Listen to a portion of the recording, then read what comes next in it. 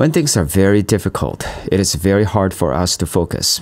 Sometimes when things are very challenging, it is challenging to even pray. Now, as we are going through the Navigating Future series, we're going through the book of Revelation.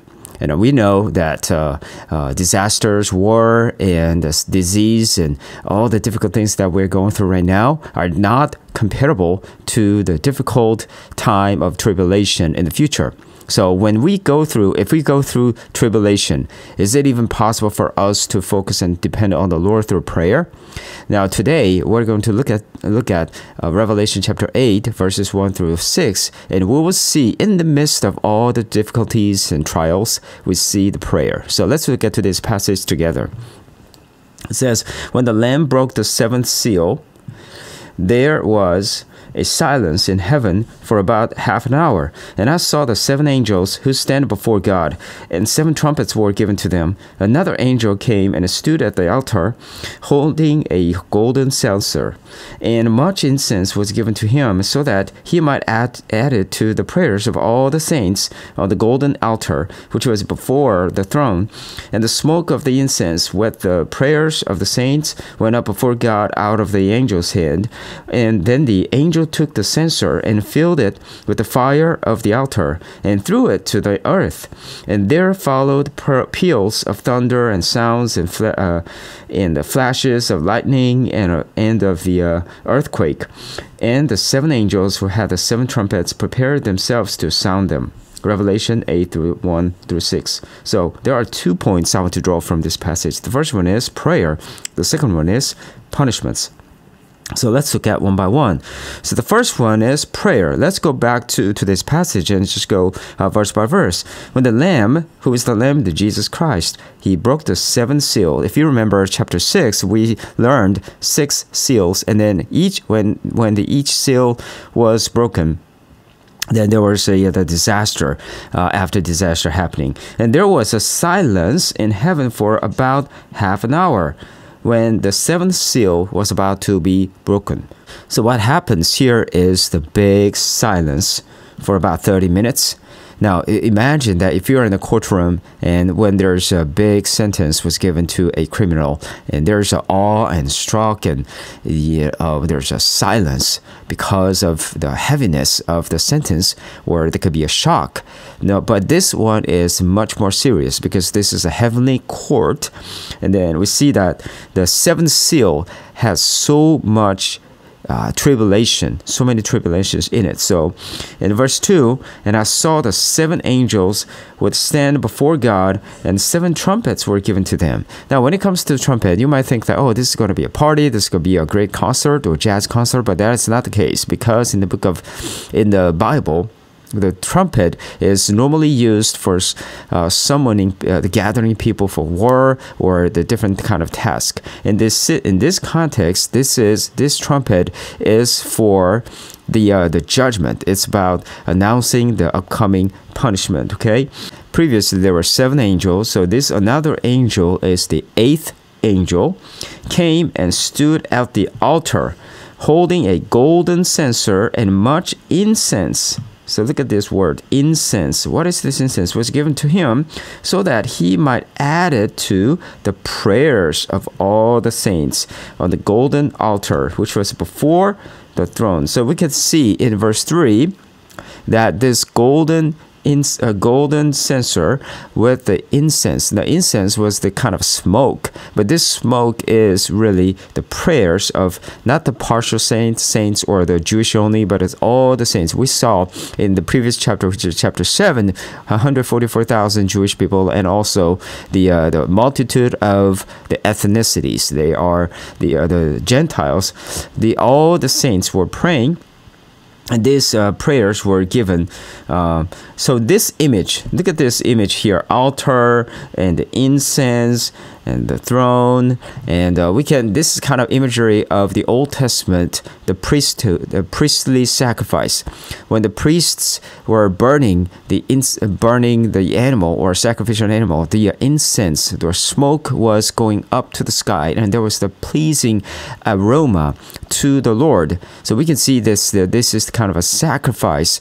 But we see in the New Testament, in the Ephesians chapter 5 verse 2, that Jesus Christ is the sacrifice that was pleasing to the Lord, because Jesus is the perfect and last sacrifice.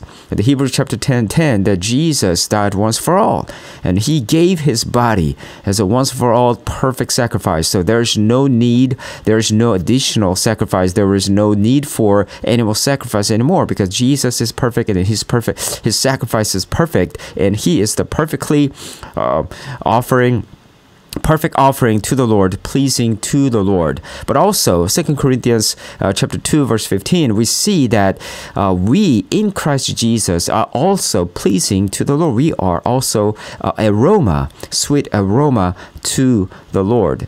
And then we see today's passage that the prayers of the saints are the sweet aroma. This is the offering, this is the smoke, incense to the Lord. So what do we see from here? The prayer is the incense, this sweet aroma to the Lord, and also it is given to the Lord, so that it shows that that God is receiving our prayer. And it's not just he is not just receiving it, but he is pleased with this prayer. This incense is going up to the Lord. So we have to understand that our prayers are not neglected, but it is heard by God.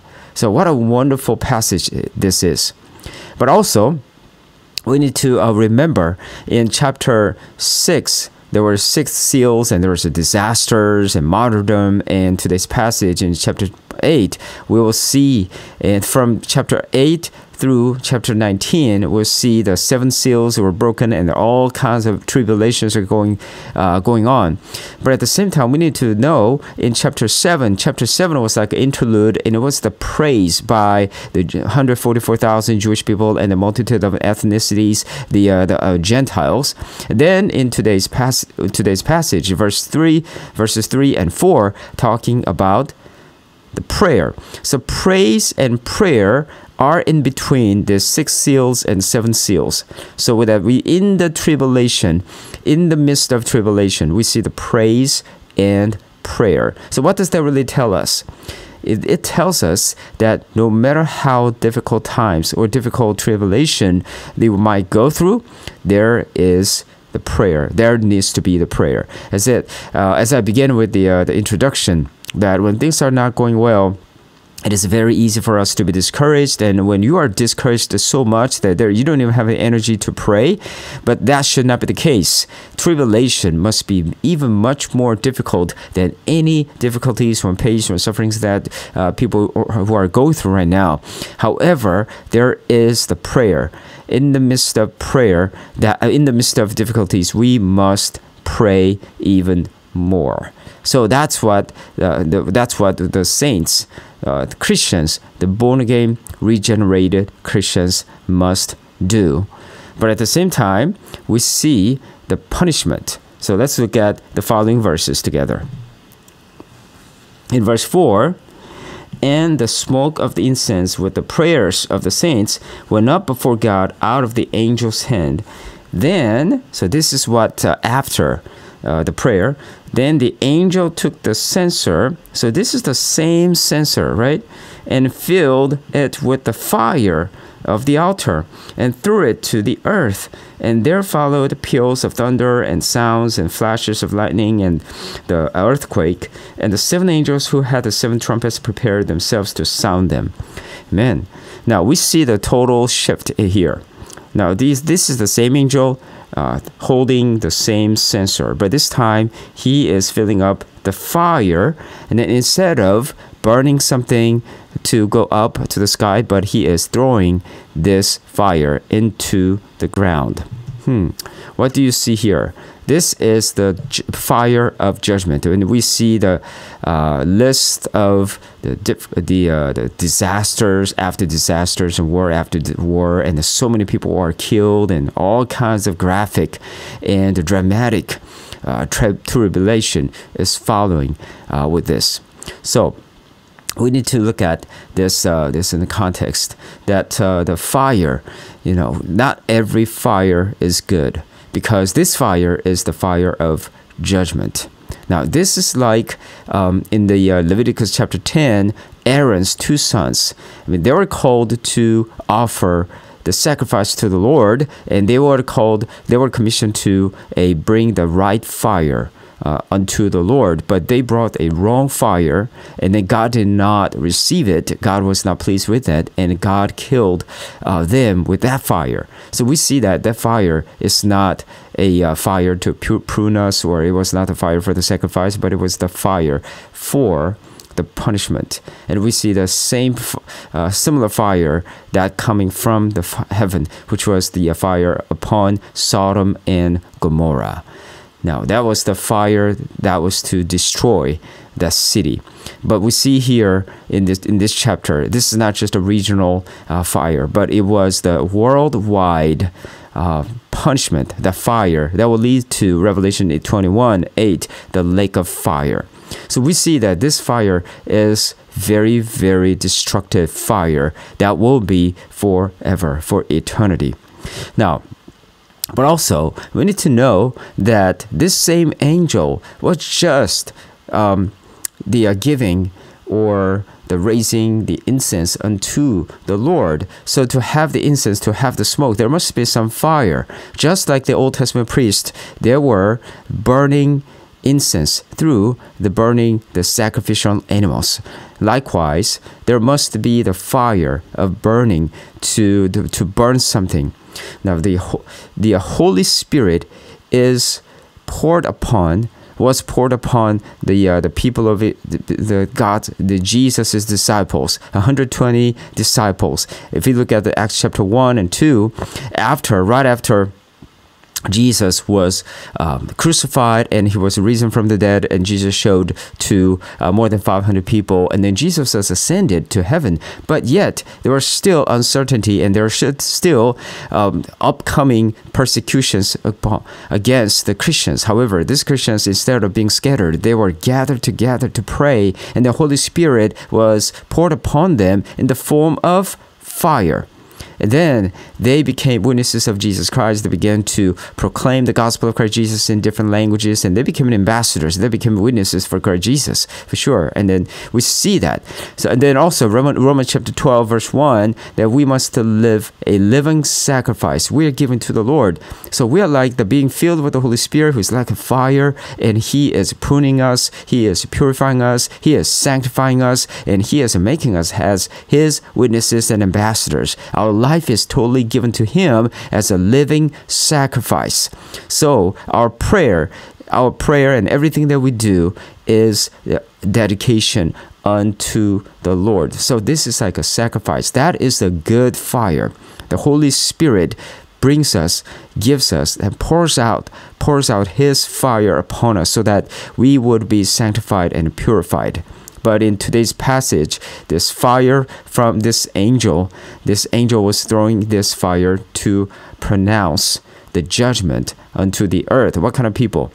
This fire is for those who rebel against God. They refused to repent of their sins, but they were continually worshiping their own idols instead of worshiping God. They were following their own ways, and they were proud and stubborn-hearted and stiff-necked, and always refusing to come to Jesus Christ. And these people, no matter what kind of wonderful, luxurious places they were living in and enjoying their entertainment, they will be punished. But not just temporarily, but they will be punished forever in the lake of fire. So we will see the more series of devastating, catastrophic disasters and tribulations warning. So we have to look into it, not to scare ourselves, but to be prepared for that. So how should we live with all of this? First of all, we need to live a life of prayer. But when do you pray? Sometimes, Christians, they pray only on Sundays because Sunday is the church day and then only Sunday. And we feel like when you go to church and when you pray, and that's the best time that God may answer. God may listen to that prayer and answer to that prayer on Sunday morning better than other time. That is not the case. Remember, when this prayer, the incense was given to the Lord, it was during the tribulation. Okay, so in the midst of all the difficulties and the trials, instead of being discouraged, instead of being swayed, we must be intentional in prayer. In Philippians chapter 4, 6 through 7, without worries and without all these things, we must, with thanksgiving, we need to bring the petition to the Lord. In other words, we need to pray, and the peace of God will guard our heart. And God will take care of us, and God is going to be with us. So we must be continually to be praying. In 1 Samuel chapter 12, verse 23, Samuel decided to pray continually without ceasing, so that he showed a great example of a prayer life. When things are not going well, when things are going well, no matter what situations you are in, you and I must be praying continually. And second, we must know how devastating this punishment is. Now, from the Revelation chapter 8 through chapter 19, we'll see the series of the punishment. And that is definitely a heavy punishment from the Lord. We must not neglect that. We must not avoid that. So we must understand the depth of this punishment, and we need to give a warning about that. Not only for us to be prepared through prayer, but we must proclaim the upcoming difficulties and trials and tribulation to the world. But the problem is, it's not the lack of resources in the church, but the lack of warning. What do I mean that? When you go to church, people mostly expect the good and encouraging and charming messages so that they can live another week with a hopeful message. But if I just pronounce the upcoming disasters or the tribulation, who would want to listen to the kind of message? However, this is the truth. This is not made up. This is what's going to happen in the future. Of course, there are some interpretation about the types of tribulation and all that. But one thing for sure is the difficult time is coming. Now, we're already going through a lot of difficulties like disease and war and all kinds of uncertainties. However, the tribulation will be even more painful, more difficult, more challenging. It is coming. Jesus is coming. So we must tell the world what is going to happen. Think about Noah's time. Noah kept telling people that there will be a great flood, but nobody paid attention to that. Only his family were saved. But Noah did his job. And we must be the same way. We must give warning to the people that there will be great tribulation. So people need to repent, turn away from their sin, and they need to turn to the Lord as soon as possible before it is too late. So we must live a life of ambassador. Yes, we must pray and believing that our prayers are being listened to and being heard, and our prayers are answered. And God is going to answer our prayers in His time, in His perfect way. So we can just trust in Him and seek Him, but at the same time, we must share the gospel where the gospel is not preached. We must give a right warning to the people. People may not believe it. People may not see that there will be no great fire. It's just like Noah's time. But we must be persistent. We must be faithful in delivering this message of not only the punishment, but also the way, the solution. The way is this: Jesus Christ. It's very simple. Yeah, you need to turn away from your sin and turn to Jesus. Believe in Him and follow Him all the days of your life. And then that's the only way that we can go through all this tribulation victoriously for God's glory. So let's pray and let's share the gospel of Christ Jesus. Let's pray together. Heavenly Father, we thank you. We praise you for this wonderful message. Father, we pray that we will be always prepared for future. But instead of being discouraged about upcoming tribulation, but we will be praying because even during all the tribulation, there'll be a praise and there'll be a prayer. So Father, please help us to live out that. But also, Father, let us warn not only to understand about the depth of this punishment, but we will be able to go out and share the gospel of Christ Jesus. But we need to give the right warning to them so that their hearts would be softened and their hearts would be turned back to you. Instead of being worried, they would turn away from their sin and turn to you, and then they can give their lives to you so that their lives would be transformed and saved. Father, help us and guide us, Lord. We thank and praise you. In Jesus' holy name I prayed. Amen.